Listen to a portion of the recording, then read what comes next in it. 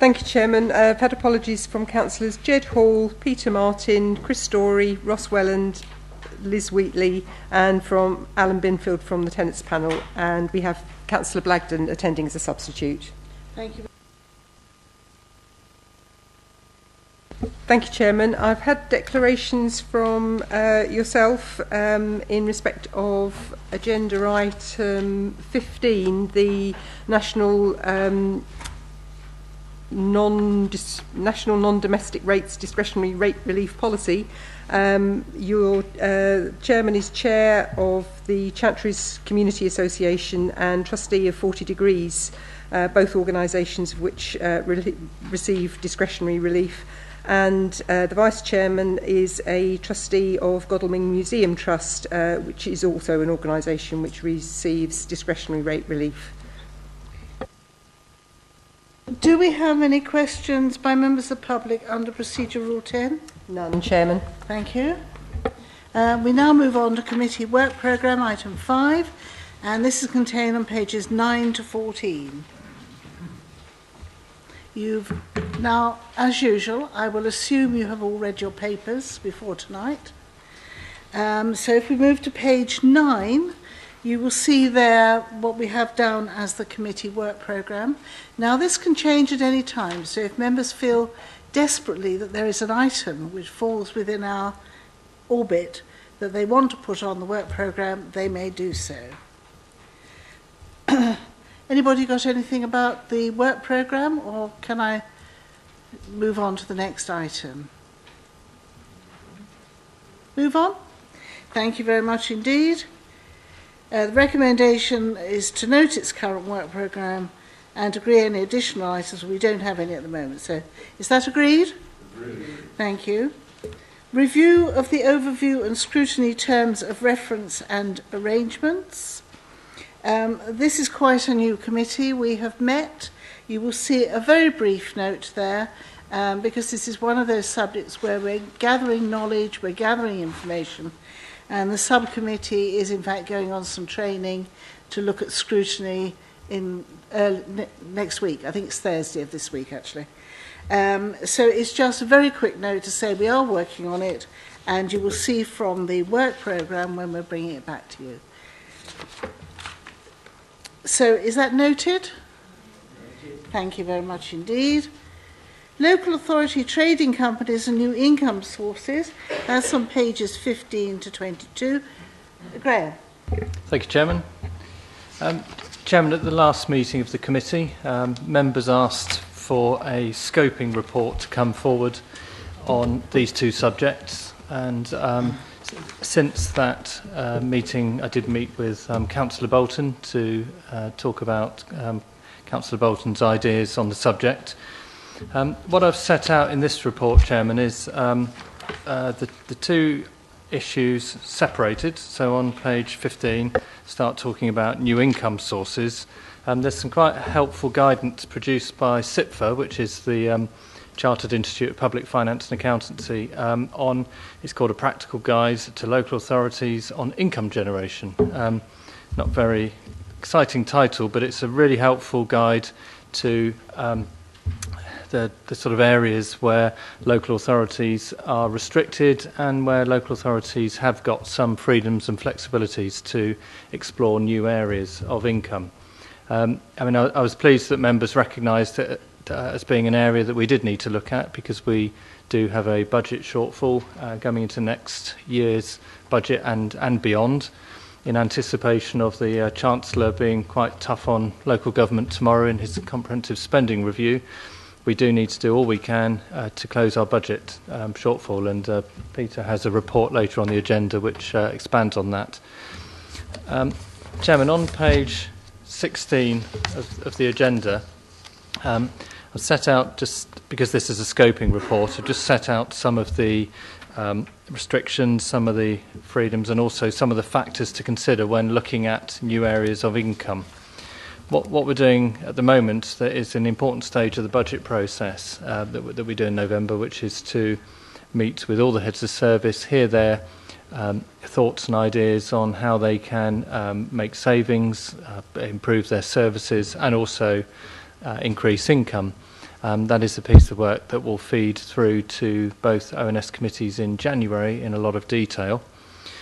So how I've left that particular item in this report, Chairman, is to ask members to identify any areas, any specific areas that they would like officers to have a look at in the overall review, and then we will go away and do that and then come back to a future meeting, I think we've said in March next year, with a bit more information on that. Chairman, just turning to the second item within here, which starts on page 17, which is about local authority trading companies. Again, there's a fair bit of literature around on this. Certainly our external auditors, Grant Thornton, have produced some guidance on it. And there are some long-standing and some relatively new examples in local authorities up and down the country. Mainly larger authorities, unitaries and counties who have benefited from economies of scale, and they trade and have done for some time with other local authorities under a company framework. Not too many examples of district and borough council sized authorities getting into the local authority trading, but it's definitely something that authorities are looking at. What we put in the annexes, Chairman, I've worked with our legal team to set out in Annex 1 what we can actually do within our own powers, because local authorities do have quite wide-reaching powers. I think to sort of make a fairly sort of broad distinction, anything that involves a profit or making an investment, a purchase or trading purely for profit rather than for undertaking the normal functions of a council, we would probably need a company to do that through. But most other things we can actually do ourselves anyway under our existing powers. So in Annex 2 on page 21, we've set out some examples of council trading companies that exist at the moment, again, just to give members a flavour of what's out there. But there's an awful lot more literature around. And again, because this is a scoping report, really keen to hear any specific ideas from members of the committee, Chairman, that we can go away and have a look at and report back in more detail. Thank you, Chairman. Indeed, that's excellent. Councillor Bolton. Thank you. You have obviously met with officers. Is there anything you'd like to add? Or yes, thank proposals? you, Madam Chairman. Thank you. I wonder how we can best answer the question. Thank you for the report, by the way. Valuable report. I welcome the report. Could you speak into your microphone, yes, please? I wonder how we can. Thank you for the report. I wonder how we can best answer the question on the top of page 19. How we can identify new income sources, because I suspect that some of us, perhaps newer members of the council, would be a little hesitant at saying exactly what we could or couldn't do. I wonder whether we shouldn't have a small group, subcommittee, to meet perhaps once, of all interested parties, who would then collectively agree possible new income sources. Councillor, are you proposing that we set up a small subcommittee of this committee to look at this and on a task and finish basis? Yes, because it seems to me that that would be the best way of identifying new income sources. Otherwise, the alternative would seem to be that each member interested would come up with their own ideas and forward them to you. I am very happy, councillors, if either way. But if individual members have any particular ideas, I am very happy they should discuss them directly with Graham so that we can get this thing moving. So if, Councillor Bolton, you've got ideas, please discuss them directly, and the same with any other member.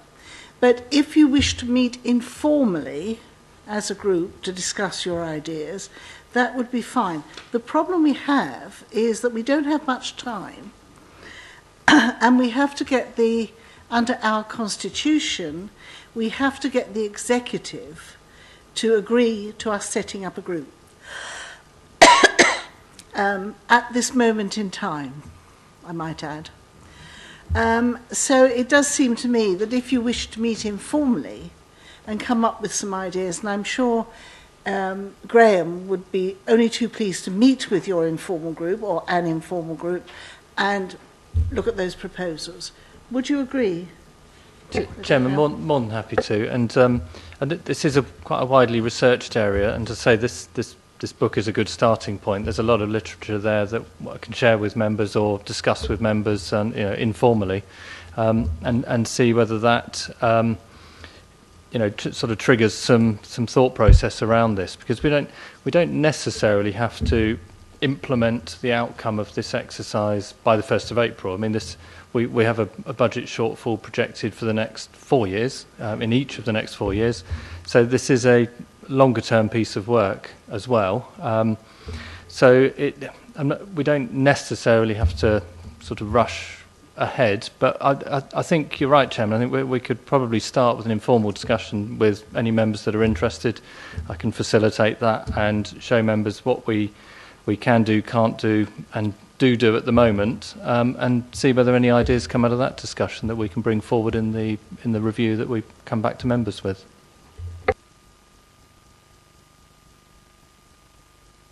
Any other thoughts from members? Yes. Chairman, it seems to me that this process during the Star Chamber process would be something that the question would be asked of all departments and heads of groups. Is there any way you can think of raising more money from what you do, and so that we can consider it? But I mean, I think the idea of today is, and I don't think any of us would be upset, particularly with new members, to come up with wacky ideas of how you think you could raise some money. There's no reason why it's got to be totally researched and effective at this moment.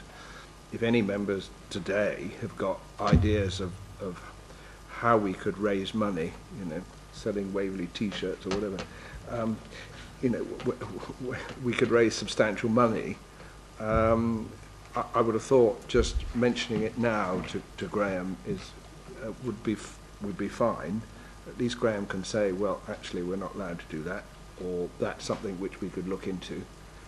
I think I'm always in favour of, nothing is stupid, and let's come up with anything you can think of, because presumably when this was put on the agenda for us to research it, members had some ideas of how they think they could raise some money from another source, and let's share that sooner rather than later. Thank you. Councillors, do you favour this idea of an informal group that talks directly with the finance people, and then we can formalise it? Would you agree with that? And this is not a subcommittee, we're not breaking the rules, it's just a group of members getting together and helping out. Could I ask you to lead on that, Councillor Bolton? Thank you, but I will liaise with Graham. Yes, please do. I was just checking I really was allowed to.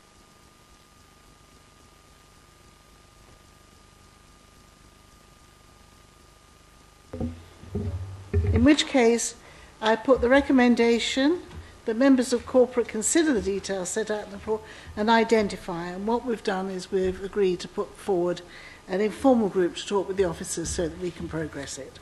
Thank you. Chairman, sorry, could I just check, does that cover both items in here? Because we've got the trading company issue as well. Would we pick that up as part of the same process? The trading companies, would you pick that up at the same? Yes, my understanding is we do actually have a defunct or dormant trading company, do we not? I think so that we was could resurrect disbanded. that. Okay, I leave it with you to talk with the officers to cover both parts of this and to report back. Thank you. Are we all agreed on that? Thank you very much indeed. Louise? 6-month progress report on service plans. Thank you, Chairman. Members are aware that service plans set out are an important sort of exposition of the business plans of each of the service areas under the remit of this committee. This report sets out the 6 months' progress against the plans that you will have seen in your January joint ONS committee, where the draft plans were presented to you. This is an important opportunity for you as part of our performance management framework to monitor progress against the service plans, against the actions, the things we said we were going to do, have we done them? So starting on page 25, you'll see at the top of that report that we have what we call RAG rated the different actions. So green, for example, will mean that the action is on target to be achieved at the end of the year, or in some cases has already been achieved. I think it's a very positive picture, Chairman. We have done a lot so far in this year, and pretty much everything is on target to be completed. Happy to take comments. If there's any detailed comments about the particular service areas, I'm sure my colleagues will help me out. Thank you. I don't think you'll need any help, Louise. Councillor Goodrich. Thank you, Madam Chairman. I think it's great to see so many green dots everywhere. Which rather begs the question as to, and there are an awful lot of items here, and for those councillors who weren't here last January, the service plan evening, which is for joint ONS, is a fairly interesting evening. All the heads of agreement, all the heads come up with their service plans, pages and pages of it. They're all time restricted to, I think, 6 minutes presentation and 4 minutes questions, and we go on for a couple of hours. It seems to me that a lot of the things that are on these service plans are things that are ongoing. So, for example, if you take page 26, timescales variable, progress to date, ongoing. It seems to me that it would be a more interesting service plan evening if we dealt with new items that are coming forward with specific dates. And although the heads of department may well have their ongoing stuff, I don't really think the members need to be involved with that. And it would not be, for example, necessarily if a service head had actually nothing new to go and was just going to be ongoing with the services that are provided in that department, that's fine. That shouldn't be, you shouldn't have a goal to see if you can produce more targets and service plans than one's colleague. And therefore I think the January meeting would be more meaningful if we just had new items with specific dates to deal with. So that when in a year's time, when we look at this plan, it will be a quarter of the number of the pages and a little bit more meaningful than this, which is an awful lot of stuff, which happens every year and so on. So I just wondered, and because I appreciate for performance review and everything, heads of department need to have all the things they want to do in the year and be judged against it, but whether we could have the distilled bit only relating to new plans, which I think would mean that some service departments might be speaking for 2 or 3 times the amount of time they have spoken hitherto, but because they've got lots of new things that they want to tell us about. I just wondered whether, from the officer's point of view, that would be practical, or whether members think that that would be helpful. I'm appreciating that quite a lot of the members here haven't had to go through a service plan evening yet. Thank you. Anybody got any comment on that? I think Mike was quite right. Actually, we discussed this earlier, and for example, we've done a lot of work on MEAs. I want to see something quite specific in the service plans as to how we're going to hold them to account. You know, there are things like that we can scrutinise by the fact that they've identified them as important issues to go in a service plan. and we can actually call them forward to our committee if we wish to. So I think it makes it more meaningful for all of us, although the officers may find it a bit difficult.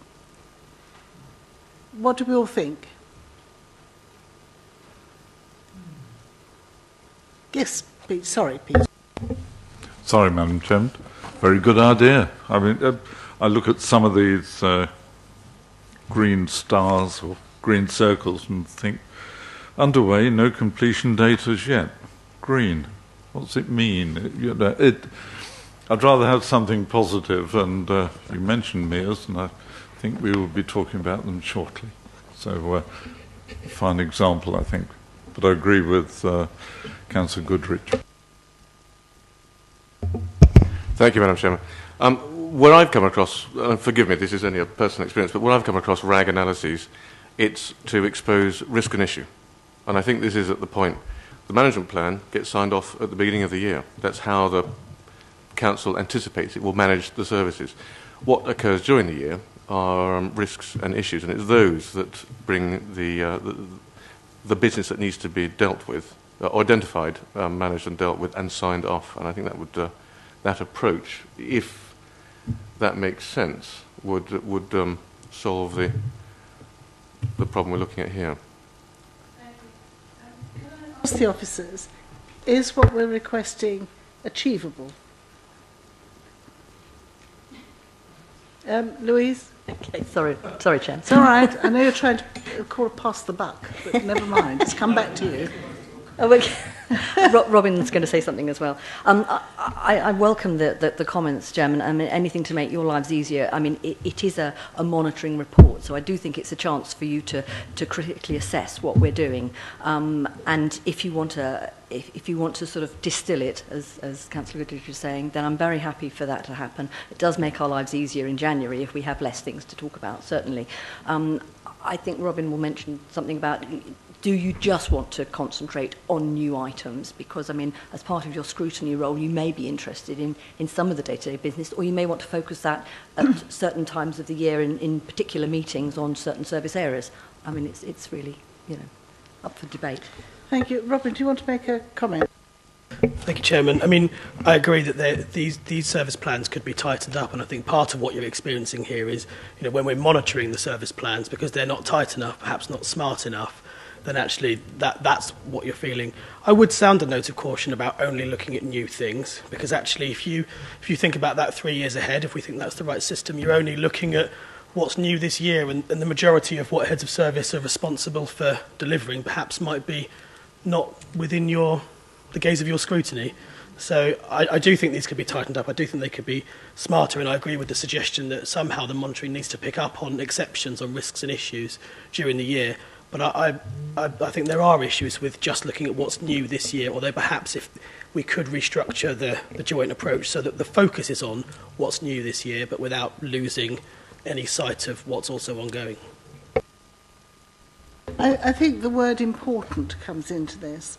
I'm just looking at an amber one here, which is CNO/16, briefing plan for January, not that one, sorry, 015, website to be updated in November 2015. Okay, so we're at the end of November. Where are we? It's in amber, but there needs to be more of a comment. But that is an important issue. It's not an ongoing. It's something, as was said earlier, at one time we looked at projects that we were doing, and that formed part of the service plan. And I think we need to go back to that and say what is in here, which is an important project, which in fact we haven't completed. Do we stand a chance of completing it? And I'm a great believer in setting targets we can achieve, not setting targets for the sake of it. So could I ask officers to go away and think about what we've asked? If they require more clarification, Michael and I are very happy to come in and talk about it, so that we know the direction of travel. But if I might make the point, we said this in January, guys. We're not just saying it. In January, we had the same thing when we had this joint meeting, and we said, look, you know, we're trying to outdo each other on the number of points that we put down here. This isn't what we're looking for. And I think you'll get more out of it as officers, more challenges this way, and we will be able to scrutinise more. Yes, certainly. Thank you, Madam Chairman. And if I can amplify what Councillor Frost has just said, looking at this, I am at a loss to understand what you wish me, as a member of this committee who is here to support you and make our collective work better, I'm unclear as to what behaviour you want to see driven within me by this report. And I'd be grateful if you can drive my behaviour and use this report to do so, or to reshape it so that it does drive effort and behaviour. Thank you very much, Councillor. Well, we do have a joint meeting in January where we're going to be looking at the plans, so you haven't got long to redo these. But can I leave it with you? If you've got a problem, come back to the Chairman and Vice Chairman, and we'll try to be very helpful to you. Is that agreed by members that we actually rethink this? Agreed. Are we all in that same frame of mind? Thank you. Anything else you want to say about the service plans? Yes, Councillor Fraser. Thank you, Madam Chair. Just for, I hope, constructive comments. All of them on policy and governance section, I'm afraid. Page number? Page number, PG3 on page number 31 is the first one. Concerning the induction events. 51? Page 31. Page 31. Yep, thank you. There were 19 induction events. I think I attended 18 of them. They were all very good. Well, 16 of them were. 2 of them, I think, could be improved. One was very much too short to warrant the journey from the nether regions of Waverley to attend, but that's a small matter. The other one was a substitution of the Surrey County Council roads engineers, which needed a heavy dose of black coffee to accompany it, and I wonder whether that could be improved if it's ever thought to repeat it. Otherwise, I think you should be congratulated on the induction programme. I found it very useful indeed. The second point I'd like to raise is on the page 32 under PG7, where you say there's a high quality internal legal advice provided to council elected members. I've only needed to ask for this once in the last 5-6 months, where I asked for a legal comment upon the EU habitats legislation for areas of special protection and the monitoring thereof, and the SANG legislation that follows with it, and the monitoring of that.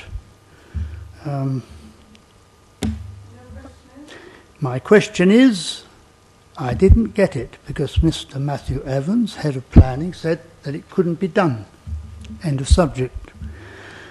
Page 33.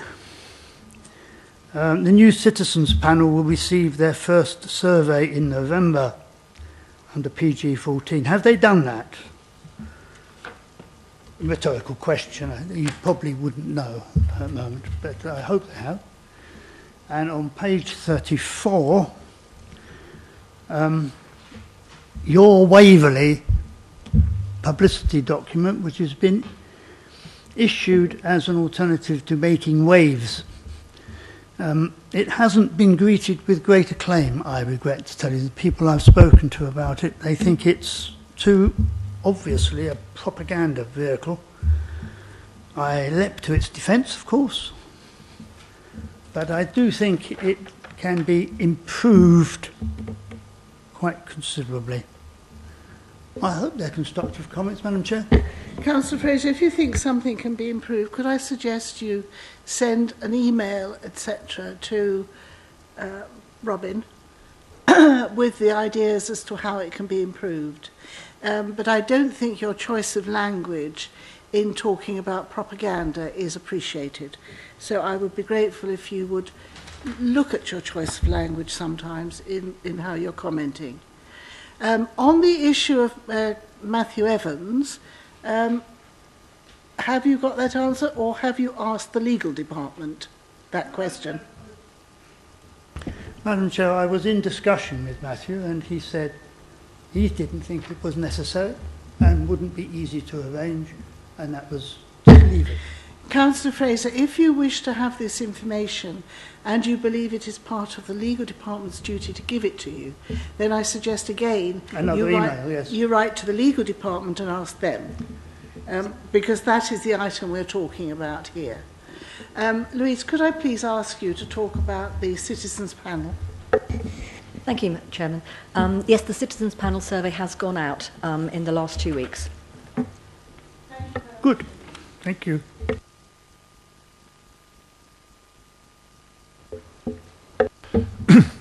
Thank you, Chairman. I note that PG13 is marked as on target, even though graduate recruitment is listed as unsuccessful.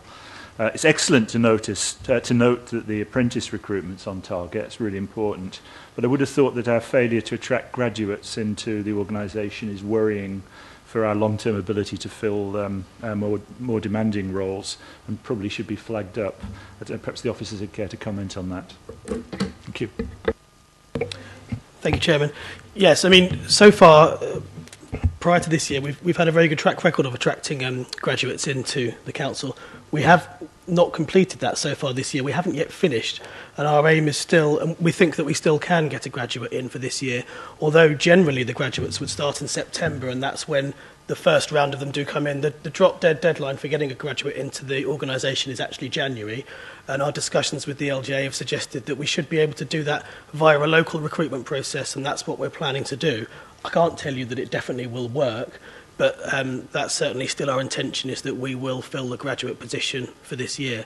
But in terms of it being, whether it's green or amber, yes, perhaps that's a fair point, it could be amber, because we haven't had as smooth as recruitment as we generally have, but I'm hoping that we will still meet our targets on graduate recruitment. Anybody else? Peter, sorry. Councillor Ishwood. Thank you, Madam Chairman. Just going to make the point that graduate recruitment in Surrey in many areas is difficult, partly due to the cost of housing. A comment I was making with Louise earlier on, that it is difficult to recruit in lots of areas around Surrey.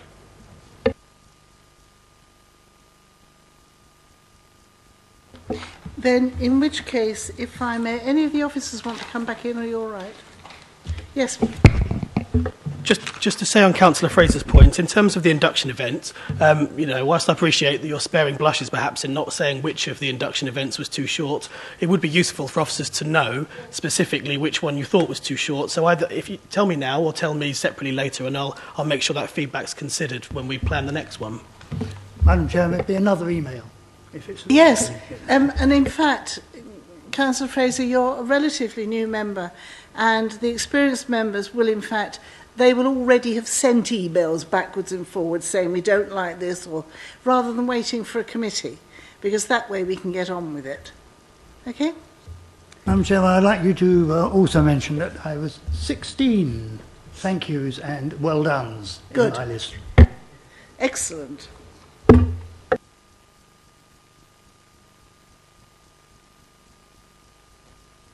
The recommendation as corporate overview is requested to consider the progress report and to make any observations to the executive. I think we've done that, so our observations will go on to the executive. Performance management report, quarter 2. Lara Mackenzie. Lara, over to you. Thank you, Chairman. The performance report for quarter 2 outturn shows the months from July through to September. Generally, performance has been good and on target. The housing indicators have been through the Housing Improvement Subcommittee for scrutiny, and the minutes are contained at agenda item 11 to be discussed later. The areas we'd like to point to is obviously the voids data, which is covered in the Housing Improvement Subcommittee minutes and detailed explanations thereof. The other area of weakness is still around the benefits indicators, and that is our processing of housing benefit and council tax. And for this item, I'd like to direct myself, Chairman, straight to Peter Vickers, Head of Finance, to discuss the issue with the benefits and also the remedial action being taken. Thank you. Peter. Thank you, Chairman. I'll just say a little bit about this. On page 53, we've got the two indicators, NI 181A and B. A is new claims, and the target's processing within 20 days. And the other one, 181B, is the new change of event target, which is in 9 days. So the good news on that is that looking this week, so literally to the end of October, we've got the new claims days down to 21 days processing, considering when we looked last it was 34 on the graph here, and it's 9 days now for the change of events. So there's a bit of a story to tell about this. If you recall at the last scrutiny, we were talking about the recruitment issues going on in the benefits department, but also from a capacity point of view. This has been a steady build-up due to some changes around government emphasis on chasing fraud and error within the system. And we're using some data matching techniques that are provided by the government. So effectively we're matching claimants' income information against what the HMRC, the tax authority, and the Department of Works and Pensions hold against our own databases, and that's creating changes in circumstances. Now, if you look at the statistics for the last 2 years, we've gone from just short of 16,000 changes in circumstances a year to just over 26,000. That's a phenomenal increase in work for the team to deal with. So we began the year, this year, in January, with 1,300 pieces of outstanding work that needed to be investigated and reworked through individual claimants' files. We're now down to 300 pieces of work. So it's a phenomenal effort by the team to turn things around. But obviously, one of the outcomes of that means that some of the processing days were obviously slowed down in the meantime whilst we were playing catch up. So we've been through the summer and people have had the holidays, and we've had some changes in the team itself. Some people have left and we've recruited. It's natural turnover.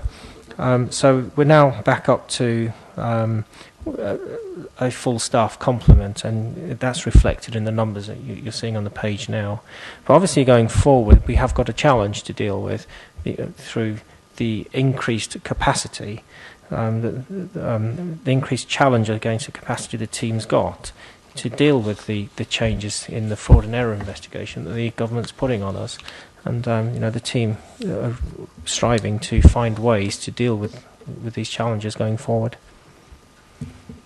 Thank you very much indeed. Any observations you want to come back?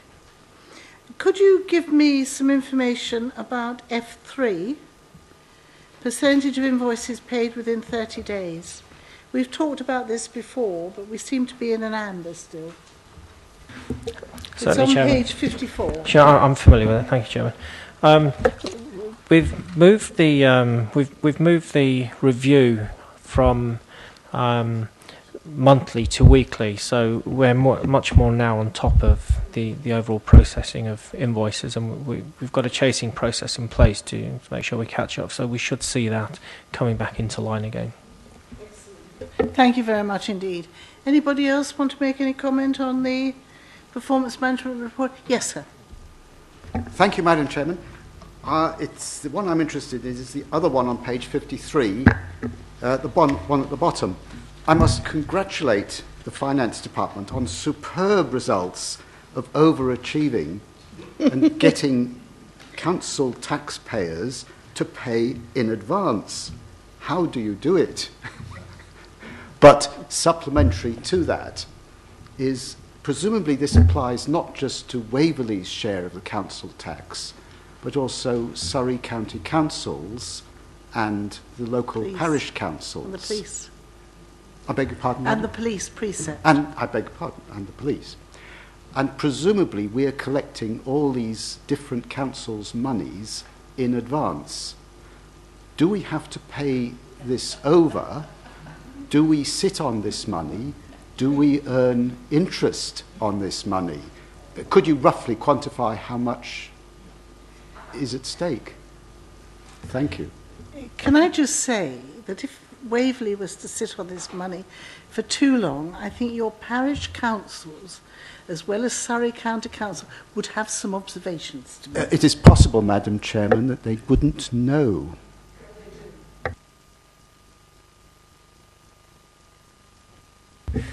Thank you, Chairman. So the simple answer is this, is that at the beginning of the year in January, for the forward financial year, we do an assessment on the collection fund where the monies are paid into, and we share that assessment with the preceptors, predominantly police and county, and we project forward how much they expect to receive. And obviously they tell us what they need for the following year, and then we set a payment plan up with them. So we pay them in tranches throughout the year as a set amount for the precept, and also an adjustment for the under or over collection balance on the collection from previous year. So in answer to are we sitting on the money, well, no, because we've already agreed what we're going to pay. So the money's coming in, obviously we reflect in our treasury management, which we'll look at later on in terms of the interest earned. But in terms of are we getting money in advance, it's not quite like that when you look at it in terms of the volumes. To be fair, you're looking at quarters here, and we try to get people to pay as soon as. Obviously, it's to our advantage to do that, and the big emphasis is to get people onto direct debit, because the more people on direct debit, the more guarantee we get the money, and it's regular. It's less chasing to be done. So hopefully that answers the question. I think on balance that says no. That we are not sitting on money and we're not earning interest on that money, unfortunately. Councillor Goodrich? Thank you very much. Peter Vickers mentioned about the housing benefit, and I fully appreciate the problems that the department's had. One always thinks if the government are expecting us to do more work than we were having to do hitherto, and I'm thinking of the fraud investigation which is now being put in as part of the housing benefit dealing with new claims, should we be increasing the target? In other words, easing it slightly. I'm loath to change targets because it'll just take the pressure off, but one's got to be realistic, and I just wonder whether Peter feels that it's something we should look at if we are being expected to do more within the same timescale as we were having to do before. Thank you, Chairman. I suppose the answer to that is that if we release the target to make it easier in terms of processing, the downside of that is that the people in need of the money actually will be the people suffering, and it's not really fair on them to be carrying the burden of something that the government's imposing upon us. So the challenge for the team and myself is to find a way of either maintaining the processing days within target or actually reducing that going forward in the aims of helping out the people that actually need the money. So Thank you, Madam Chairman. I'm sure you're going to tell me I should know the answer anyway, but a fair number of people surely pay their council tax by direct debit over a monthly basis, and therefore month 10 you've finished and you get a tax holiday in was it February and March, therefore the money's already in, surely, or do you pay the police in a lump sum before? And sorry. Thanks, Chairman. We now offer, a year ago we started this, we offer people the opportunity to pay in 12s, so it's monthly. they don't have to do the 10-month payment plan. So obviously that's changed the profile of the income generally across the year. So in terms of what we pay to the police and county, that literally is based on the precept that they're asked for, that they've asked for that year.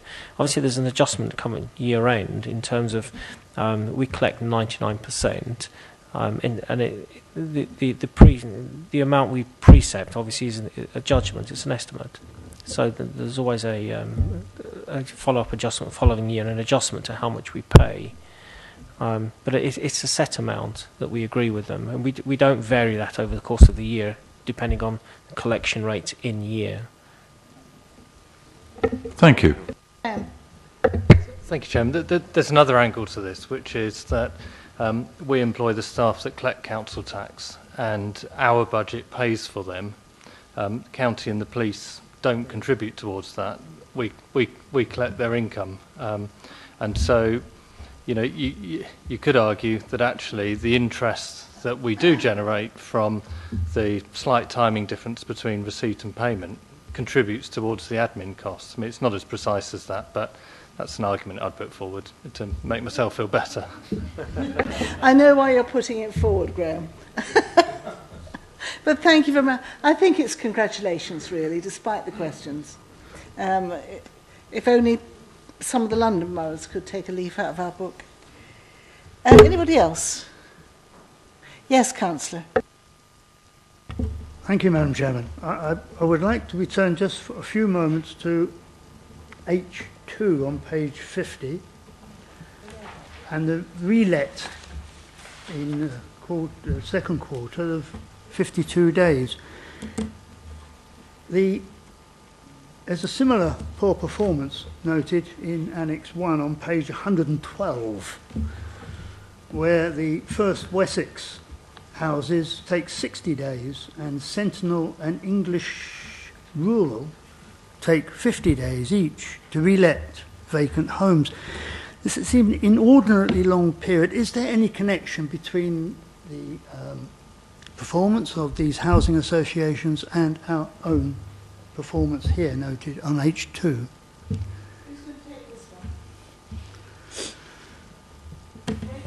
Yes, thank you, Chairman. I think I can. Well, in fact, it's interesting because actually both those housing associations, the two with the highest, have got direct labour organisations. So they've kept, a bit like we have our contract with MEARS, and that's maybe the reason that's their delay, because obviously they then pass their vacancies, or they let us know about the properties that are available to let, and then we let them through our allocation scheme.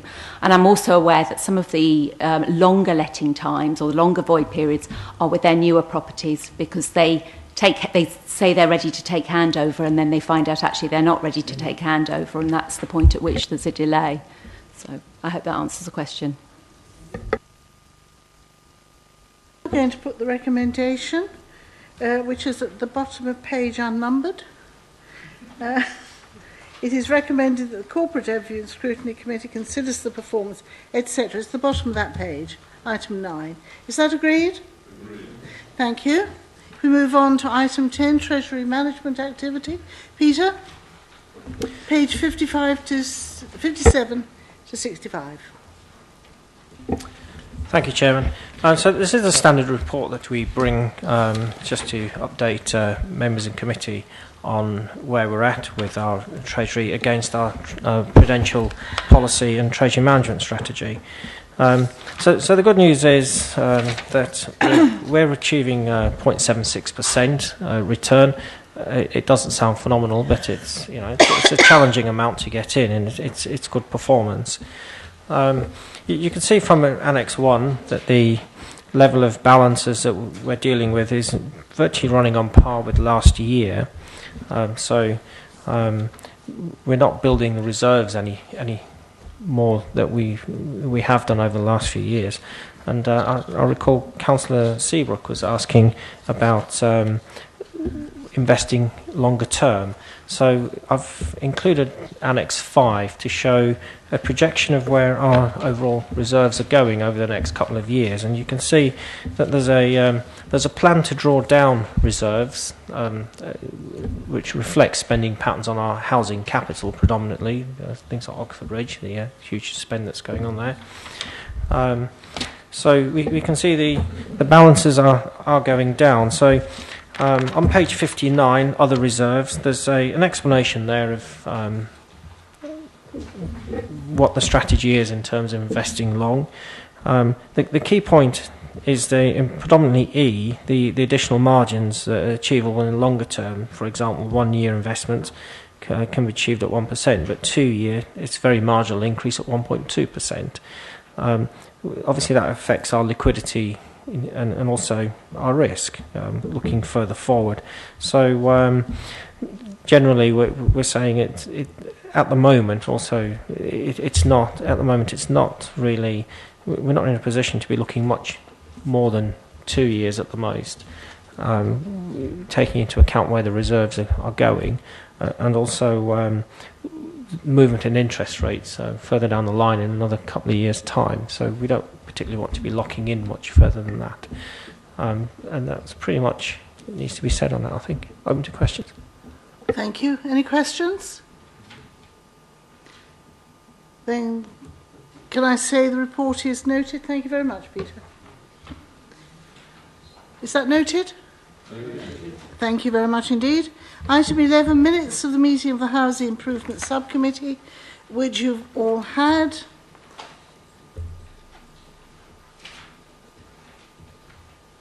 And no questions? Then that's agreed. Is that agreed? Thank you. Item 12, review of housing-related support services for vulnerable adults in Waverley. Jane Abrahams. Thank you, Madam Chairman. This report is obviously about the review of housing-related support services for vulnerable adults in Waverley. We currently provide support from a range of different teams across the housing service, and support services available to customers seem to be very dependent upon their point of entry. So what we wanted to do was appoint some external expertise to review the services that we provide and to look at how we could provide a more streamlined and consistent service. So the report sets out the process that we went through, and the review was completed in October with 2 overarching recommendations. So the first recommendation was for people over working age, older people, to be brought together into a single team. So that's the sheltered housing floating support service, that's the easy move service, which helps people downsize, and the aids and adaptations function that's part of our tenancy and estates team at the moment. So the first recommendation is to bring those together as an actual team. Then the second recommendation is to have a team that supports people of working age. And they're being brought together in what the consultant has referred to as a virtual team. But what that actually means is line management structure will stay the same. And so those individuals, like we have a Don't Lose Your Home project. That's a single person who's in the housing needs team. We have a welfare reform officer there in the rents team. We have specialist housing advice there within the housing options team. And we have within the tenancy and estates service, we have intervention officers who provide support. So it's bringing that group of people together to be able to decide through a joint case management process how best to provide support to those individuals. So it's consistent. So everybody who comes to us who is a vulnerable adult in need of a service can be assessed through a single assessment process, a single risk assessment, and can be supported by a member of that team who works together in that kind of cross-cutting way. What I think the benefits of working that way is that some of those people who've in the past worked very much as individuals can have that professional support and have the opportunity to discuss what is the best support for individuals, and hopefully it means we'll deliver a better service. In the short term, there's no change to any budget. We're working within exactly the same budget with exactly the same members of staff. In the longer term, working in this way may deliver efficiencies, and obviously we'll bring those forward as they come. So that's really the summary. Thanks very much, Chairman. Thank you very much, Jane. That's very much a good news story. I like the idea of the virtual team so that people aren't just on their own, but they have got support. Anybody got any queries, any questions? Yes, sir. Thank you, Madam Chairman. I note on page 80, the first paragraph, there is a suggestion, I'm not quite clear, that we could charge for certain services. This sentence, there is also scope to develop services which are paid for by the client.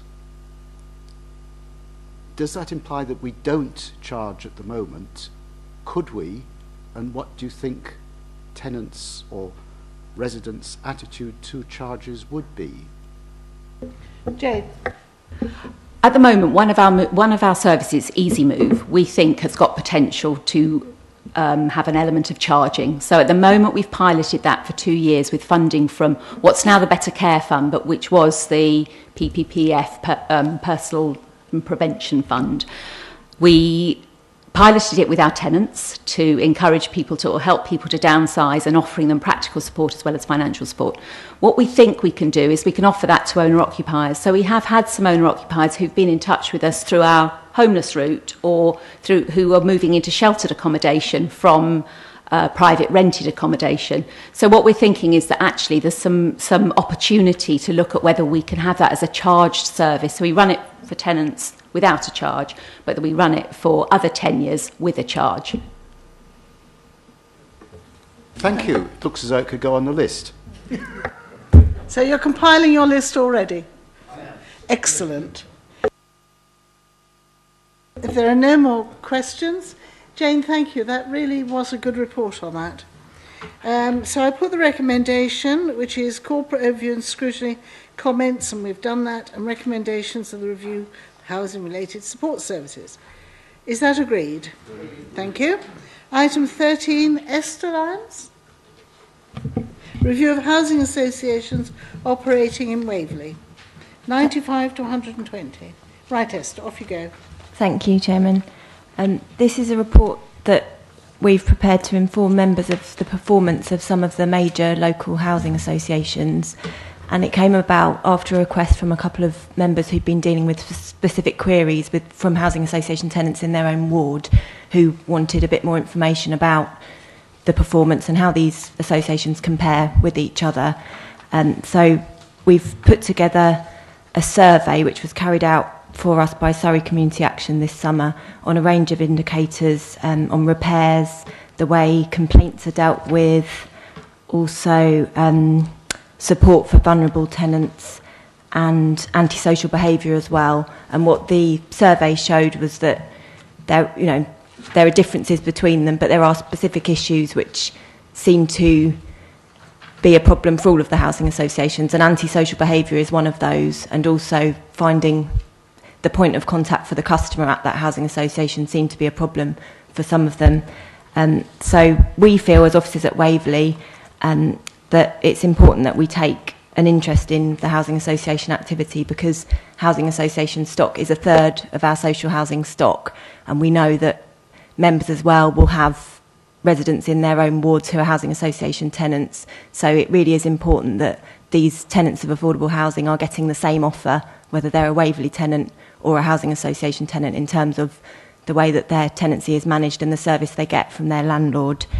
So we have taken on board the findings of the survey, but what we've also done this year is set up a programme of meetings with each housing association individually to discuss any problems and to discuss things that can't be dealt with in a wider forum, for example, individual cases of antisocial behaviour or complaints as well.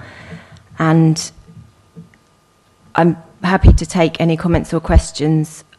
One of the suggestions that I've given in the report is perhaps that one of the housing associations could come and speak to the committee in future, if that would be of interest to members. Otherwise, happy to take any other suggestions on ways in which you might like to monitor performance going forward, or any more information you'd like from us. Thank you. Thank you very much indeed, Esther. Councillor Ashwood. Thank you, Madam Chairman. Really, I'll be careful not to identify it, although the press has already done so, but you might get some talking about Hindhead. I'm very disappointed with the antisocial behaviour. I honestly find the housing associations are simply not robust enough. I was away in June when my colleague dealt with one particular case, and I'm sure he'll speak in a moment, but as far as I was concerned, nothing came together. It was a problem that had been going on for a number of years. The housing association wanted to keep it under the carpet, and it was simply not a robust performance by any of the organisations that should have leapt in there to help. And I'm particularly disappointed with what we, Waverley, did. And the idea that's just been put forward that some of the housing associations should come and speak to this committee, I totally support, because I was not happy in this year earlier on, and I'm sure others will make similar comments. Thank you, Councillor. Anybody else? Councillor Goodridge. Can I say how useful this report is? And to thank you for it, because maybe in a year or whenever it's time, we might have another report and we can see how improvements. We need to know the base, basically, and Councillor Isherwood has pointed out one factor which shows disappointing information, and it's very useful to see how one housing association is faring against another. And with that information, we can then have a bit of an input to see if we can increase all the housing associations to a better level. So I would still like to congratulate the officers on the initiative of getting this done, which I think is very helpful, and gives us something to debate and discuss, and if necessary bring in housing officers from these housing associations on particular matters where we want improvement. After all, they are housing people in the borough on our behalf, in effect, and we ought to have a keen interest on how they're performing. So thank you for the report. Well, a lot of them are housing our tenants, right, yeah. And therefore we do need to actually, I think we might do some kind of scrutiny on this one, as we have done with others, and where we have particular items we really want to, like antisocial behaviour, that we do ask for their policy, what they do and how robust they are. Councillor Seaborn. Thank you, Chairman. Picking up on the point Councillor Goodrich made, and also the theme that was touched on earlier, I note from figure 10 in the report on page 112 of our pack that the housing associations are challenged with a wide variety of relet times, in the same way that Waverley suffers from a wide range of void relet outcomes. What does stand out in that figure, though, is that the Thames Valley Housing Association, which has the second largest stock of association properties in the borough, has an average relet time of less than 10 days. So I'd like to suggest that there is an opportunity here for both Waverley and possibly the other housing associations to invite Thames Valley to share what they're doing right to attain such a significantly better performance in keeping properties occupied, unless, of course, the officers already understand why Thames Valley has such a low relet time. Otherwise, perhaps an assessment of their success factors could be added to the next steps on page 120 of our pack. Thank you, Chairman. Thank you. Don't lose these papers, because they may be valuable in asking your questions when we get them in. Councillor Hess. Thank you, Madam Chairman. I'd really just like to amplify what Councillor Goodrich has said about having established a really useful baseline. I mean, it's slightly surprising that we didn't have this sort of oversight before, but it makes the fact that it's been done now all the more important. I notice there are some next steps, but could you just make it absolutely clear for the committee that the Council's objective is to come up with concrete objectives and a collective view, or your view from the centre, as it were, looking out at all the different associations, of what options might be pursued in order to meet the objectives that you develop. Because that's where the council can really add value to all the separate organisations which are presumably trying to do their best out there, but you can give them that overview of what best practice looks like and what objectives they need to be heading to. Thank you. Thank you, Chairman. Could I make a comment on that? Yeah, I think we have to be clear. We don't regulate the housing associations. They've got the Homes and Communities Agency who will regulate them on their performance, but we do have a good working relationship with them, and in some ways, we rely on them for new development. They will be taking on lots of the large planning developments that are coming through the planning system to deliver the affordable housing on those, and also that we're nominating our tenants to them. They're relying on us for services, so it would be in both sides' interest to carry on, I think, getting to know what works well so that we can perhaps learn from what they're doing well, and hopefully they can come to committee and hear some of your ideas as well. So I think any ideas that you've got on how we might be able to improve, we can certainly pass on to them. And we've got a role in cascading government policy and information to them anyway. We do an annual Housing Association forum across Surrey that I'm involved with as well. So any of your ideas we can happily feed back to them. Thank you. If I could just add a closing comment. First of all, thanks very much. What I would say with respect to the problem that we had in Hindhead, there seems to be considerable scope to up the game of the parties that are involved in this. And there are some pretty fundamental issues simply about how they coordinate their activities and how they exchange information. And anything we can do to provide a wider perspective, I think should be welcomed by them. All the people that I spoke with and dealt with were very willing, were trying to do the right thing, but were simply not succeeding. So any assistance should be absolutely lapped up by them, as you're probably already finding, I would hope. Thank you. Thank you, members. Yes, Councillor Blagden.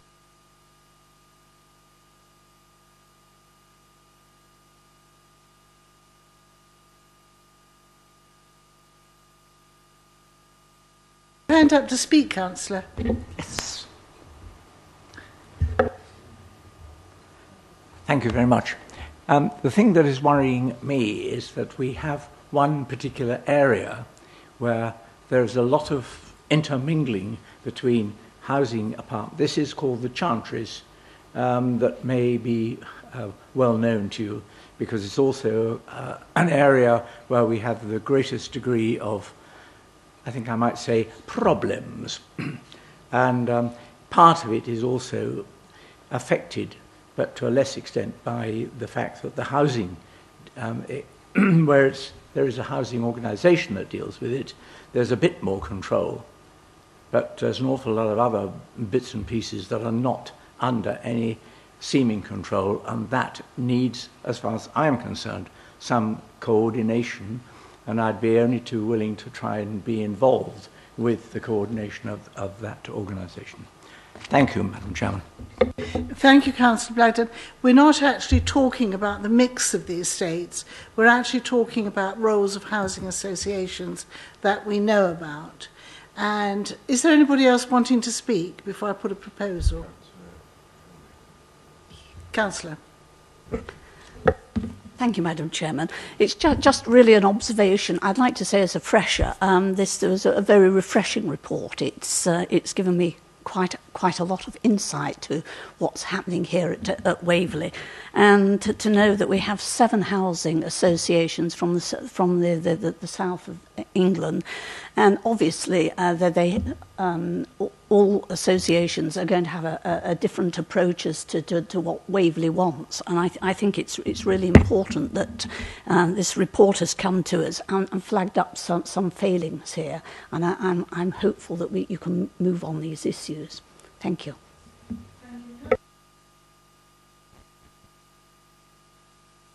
Thank you, Madam Chairman. Although, as stated, we don't regulate these housing associations, perhaps we have some influence over them. Good. because, in fact, there are an awful lot of housing associations, although most of them are not listed here. Some of them must be very small. This doesn't make sense because there must be an optimum size for a housing association. If it's too big, it'll be bureaucratic. If it's too small, it won't have the specialists to answer questions. Can we not influence them in some way to combine, sell properties to each other, exchange? They're doing themselves a disservice by being too small. We can actually influence because they need our land. We need them to build. We give them our tenants. We actually look at our list and we put people there. But they are businesses. And how they run their business is not down to us. But we can actually influence in the way that we can say to them, well, we're not happy with the way that you run this particular side of your business, and we would suggest that. And that is all we can do. It's a bit like with mayors. We go as far as we can to tell them what they can and can't do. But I think it would be a good idea if we were able to have housing associations, not necessarily all of them, but we can pick and choose. I mean, I know an excellent housing association we have, which is quite small, is the Rural Housing Association. But we can have them in, we can scrutinise them in the way, because it's our tenants. We want to make sure that the people that we put in there receive the right treatment. Yes, Anne. Thank you, Madam Chairman. I presume, I might be wrong, that we have preferred housing associations that we deal with, and when land has to have 30-40% affordable, is it not up to us to choose which housing association is part of that development? Certainly in the previous authority, not that we had any council houses, but it was all housing associations, and the panel that I was on every year scrutinised the associations, and some fell off and they weren't allowed to even be the next ones or the new ones. Some went to the top, and they were the ones that were then the partners in that development. And I mean, there was a lot of bidding from them. You say it's big business, and when one of the big ones had a very bad year and they were not allocated any affordable housing in the next big sites, there was quite a little rumper, so they had to pull their socks up because otherwise they don't get them. So is it up to us to allocate the housing association on development sites? Jane? Thank you very much, Chairman. On the 2 points, firstly, in relation to Councillor Bolton's point about the fact that actually a number of our housing associations are now looking to merge because the government reforms around the 1% rent reduction, around extended right to buy, have meant they've had to review their business plans. And actually, I think we went to an event that First Wessex put on last week, that the view is very much that the bigger ones will get a lot bigger and a lot of the smaller ones may sadly be swallowed up because, as Councillor Frost said, there are some very good local providers in terms of specialisms around rural housing, which it would be a shame to lose. So that's on that point. In terms of having a list of preferred registered providers, in the past local authorities did have that and felt they had got some influence, but in fact now a lot of the control effectively is down to the developers. So they're the ones that get the planning permissions. They ask us who we prefer to work with because obviously they want to have a good relationship with us, and we tell them who we work with and who we would like them to work with. But actually it comes down to which of the housing associations is going to offer them the best deal. And in the current climate, again, with the rent reductions and with all the other pressures that are on them, some of them aren't even developing anymore. Some of them are being very careful about the areas where they do develop and where they don't. So we have an influencing role, absolutely, but it's a more limited role than perhaps it was even 5 or 6 years ago. Put the recommendation, which is at the bottom of item 13. But thank you very much. And what we'll do, we will actually invite the housing associations in so that, not all, necessarily all of them, so that we can scrutinise their activities and what they do and what they provide. So I hope you all agree with that. Thank you. Item 14, budget issues. Peter? Thank you, Chairman. Budget issues. This is a scene-setting report for members, especially new members, just to just set out what we're going into in terms of the budget for general fund and for the housing account for the next 4 years, and also for more specifically next year's budget. So on the general fund, we have the seminar on 5th of October. Members are invited to attend, and we set out the scene then in quite some significant detail. And we saw then on the general fund that we had over the next 4 years, we've got a £3.3 million deficit to deal with. And you can see in paragraph 6 the shortfall there, how it builds up over the course of the 4 years. So we've got some savings to find on the general fund, and we have got strategies in place to deal with that. And so paragraph 7 just has a brief explanation there that we have got some measures. We've got Star Chamber, which we've just finished going through today. I was the last one to present my services. We've got Member Challenge through this committee and the committee processes in general. And we've got investor save opportunities to try to resolve the situation. So 8 and 9 describes what the Star Chamber process is all about and the kind of things we're looking at. And at the very bottom of 9 you can see that there's 4 bullet points there, and the income generation is very firmly on the scene, we were discussing earlier on, and also about efficiencies, looking at service challenges.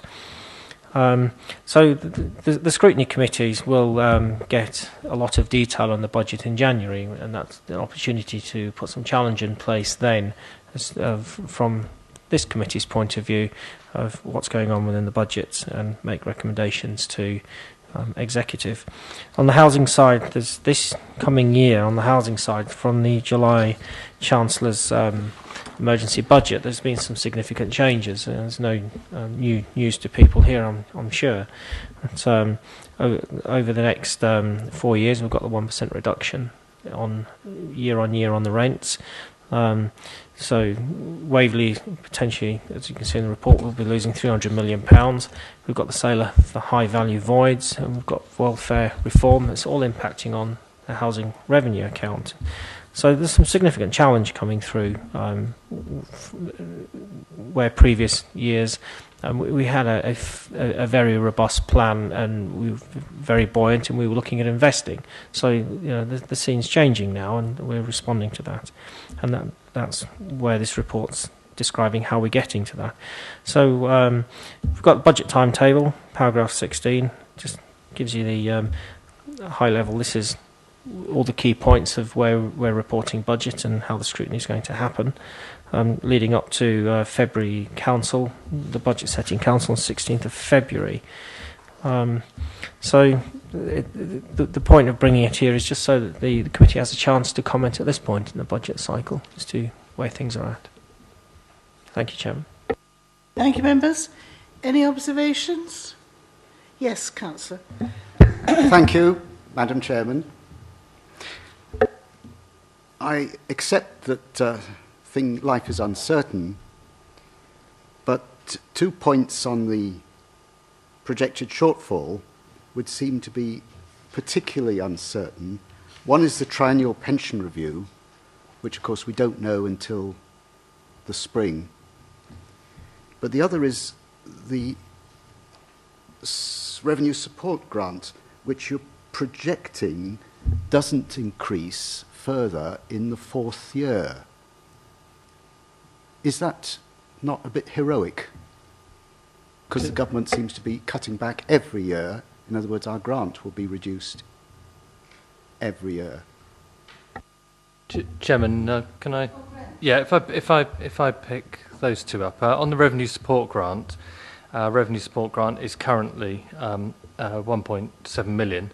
And so we're expecting it to be extinguished over 3 years. And in fact, we were making those assumptions before the government confirmed it recently. But yes, that's why it doesn't. I can understand the confusion in the presentation. This is a cumulative sort of reduction, but what it doesn't say is what it starts from, and it starts from 1.7 million. On the triennial pension review. Yes, completely take the point that it's uncertain. I went to the AGM of our pension fund last Friday, and we heard from the actuary there who will start to do their assessment work now. And one of the senior pension officers came to speak to the audit committee last week as well, because the audit committee look at our accounts. Now, what they will look at is their assessment of longevity of pensioners within the pension and future pensioners, and also at investment performance and discount rates, etc. A whole range of factors. The only sort of saving grace in terms of the volatility of this figure is that we do have a smoothing mechanism built into the pension fund calculation, and so 200,000 additional is our best estimate at this time. I would imagine it will be in that region when we get the final figures in, but I can only say that because there is a smoothing mechanism that gives a greater degree of certainty than you would normally get from an actuary.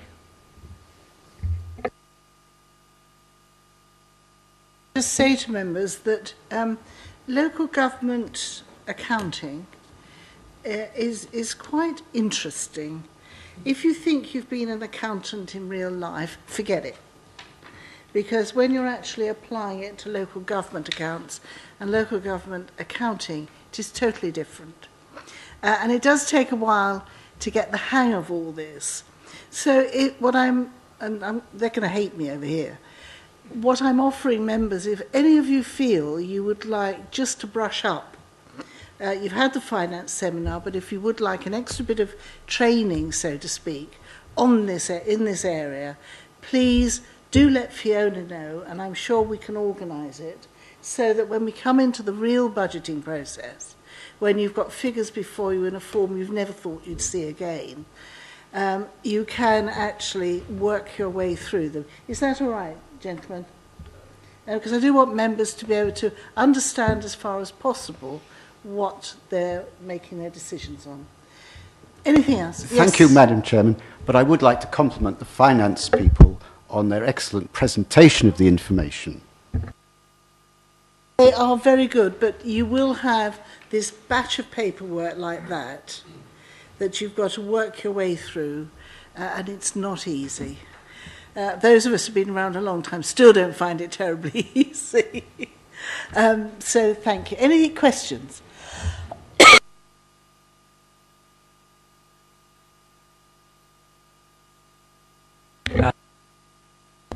Thank you, Madam Chair.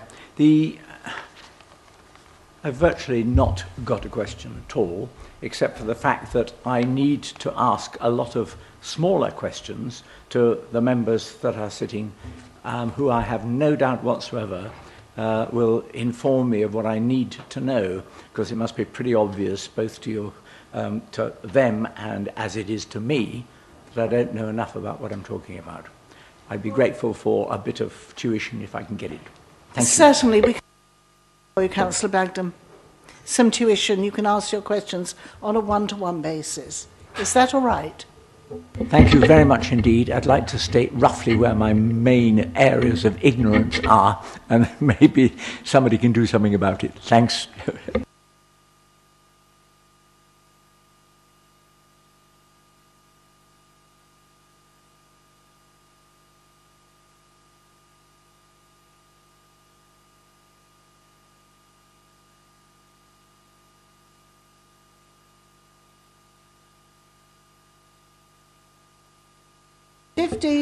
National Non-Domestic Rates Discretionary Rate Relief Policy. Peter? Thank you, Chairman.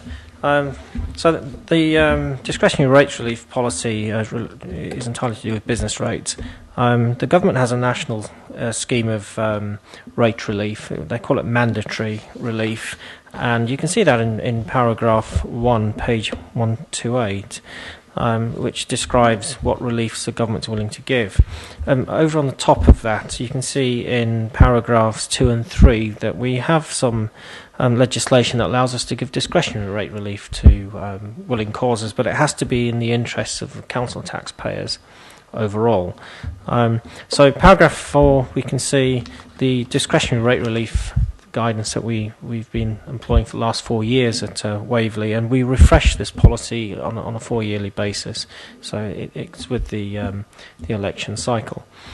So we can see paragraph 4 gives us 4 different categories of discretionary rate relief that we've been working to, and we've reviewed these in terms of are they applicable and is there a reason to change them.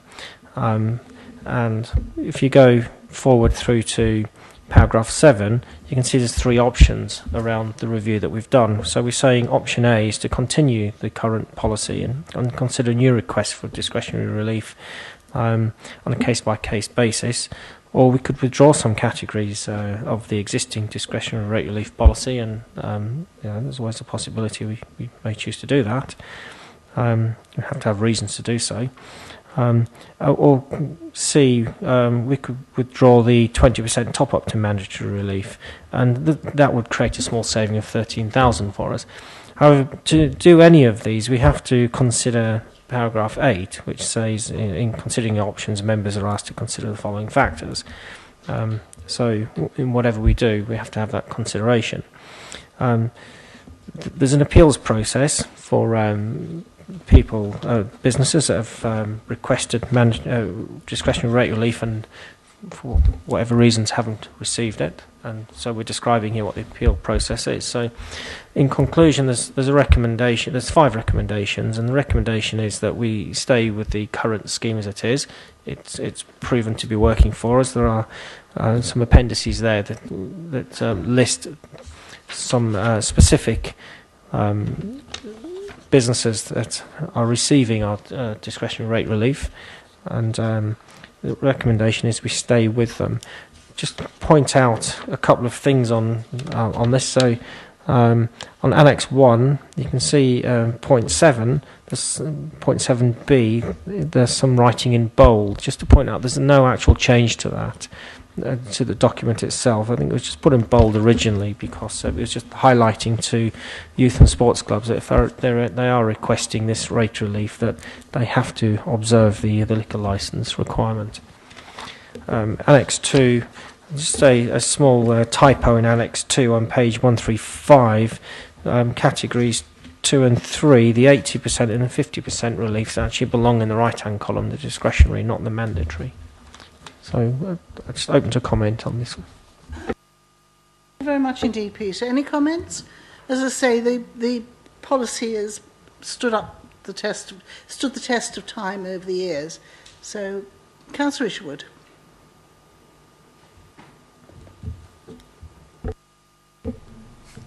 Thank you, Madam Chairman. Just on page 135, when I look at category 3, Boots UK Limited,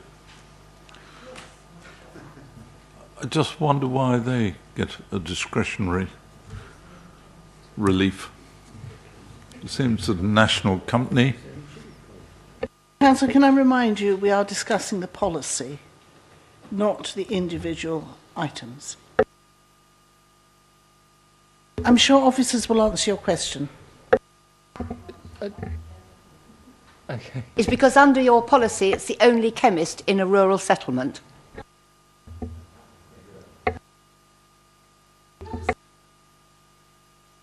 Chairman, that's absolutely correct. On page 128.4 explains about the rural settlement, and actually the relief is given with regard to the premises rather than the owner of the premises necessarily. So it meets with the criteria set out in point 4 and therefore qualifies.